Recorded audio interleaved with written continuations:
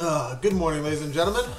Thank you for watching another episode of We Get Scammed for You. Today we're going to be taking a look at romance scams and how you can spot them. And specifically, we're going to take a look at email romance scams and several key signs to show that the email is probably not as legit as you think it is. The first thing you want to take a look at is who's it from and to whom it is from, or to whom it is sent.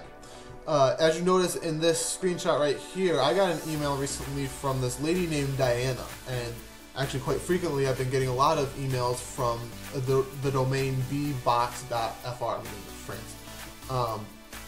And so Diana, she and I guess a bunch of other people have been trying to continually email me just various stuff, idiotic stuff mostly. But anyways, you'll notice also in the to whom it's sent, it says an undisclosed recipient. So the first two things you can find out by this thing is, number one, I don't know who Diana is, so that should throw me off. It's saying this email is probably not going to be something that I should take a look into. And number two, she sent it to a bunch of people, probably BCC'd them, meaning blank or blind carbon copy. Basically, what she did is she sent out a mass email to a bunch of different people, and she's hoping people will respond to her so that she can engage them and then get them to do something or whatnot. So that's one flag that you can look for if you're trying to look for an email scam that is probably a romance scam as well. What type of content in the email is the next flag you want to take a look at. So for example, this is what she wrote in the email that she sent me. Hello, my name is Diana. I hope you have a good mood for our acquaintance with you. If not, then I will just try to raise you his, and not only mood, I will tell you not much about myself. I am 29 years old. I came here not long ago and almost no one met. In general, I still don't have a guy here with whom I could practice love, without which nights I feel very bad and is very no longer tolerable.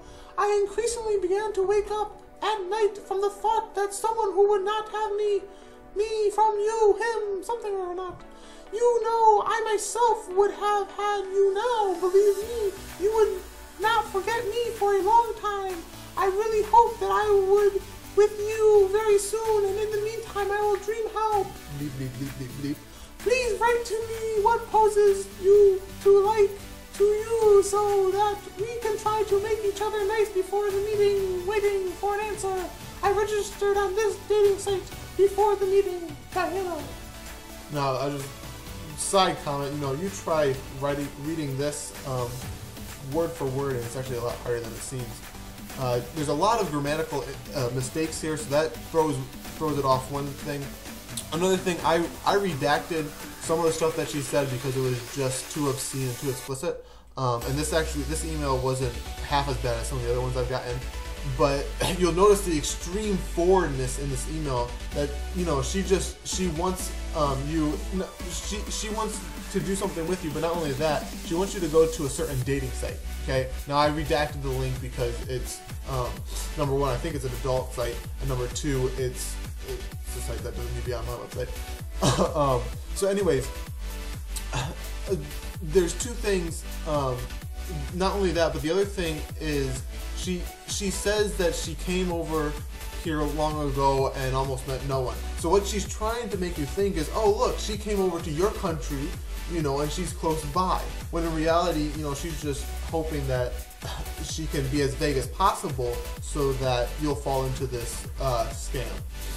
Basically because she wants to get you there to either scam you there or to do something else there. So that is another red flag. What exactly the content in the website is, what the content in the email is saying. A third red flag is if they're sending images or if they're sending attachments. So with this one, she did send an attachment. I didn't look at it, but my guess is it's pretty explicit or obscene. It's more just to create emotional desires in you so that you'll want to click on the link or want to contact her so that something will get going with it. Also, you have to be extremely careful opening attachments. most attachments that you get from scammers will have malicious code in them that will download onto your website and then start wreaking havoc on your website. Not website, but wreaking havoc on your computer. Let me start over. Most attachments from scammers will have malicious code on it that will wreak havoc on your computer. You know, basically making you be able to making it a gateway so that hackers can get into your system.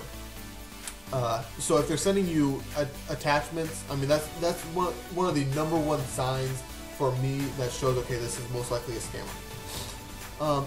Additionally, the fourth romance scam is if they start to ask you for money at whatever point. I had been in contact with this lady named Evangia, and she started asking me for money. You know, we had talked for about a month or two. I knew she was a scammer, but I just played along and seeing what she was doing. And she finally said, "Oh, I need to get a visa, right? You know, I want to come over to your country." And once again, she never told me what my country was, but she said, "Oh, I'm going to come to you. I need $300. Blah blah blah blah blah blah blah." Right, and she kept on asking me for the money. And so that's the fourth sign to know whether or not a email is a romance scam or not. If they seem to just quickly ask you for money, or maybe not even quickly, maybe if they wait for a month or two. If they ask you for money, then it's not as legit as it seems, especially if you have not met them personally.